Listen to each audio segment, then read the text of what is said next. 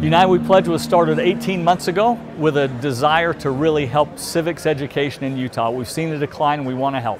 We're unveiling tonight a bus, which will be a mobile exhibit for schools, and we go into schools as a nonprofit private group who wants to help support teachers in their civics education help. It's going to be an amazing way to teach children about American history, and I'm excited that I can be a part of it.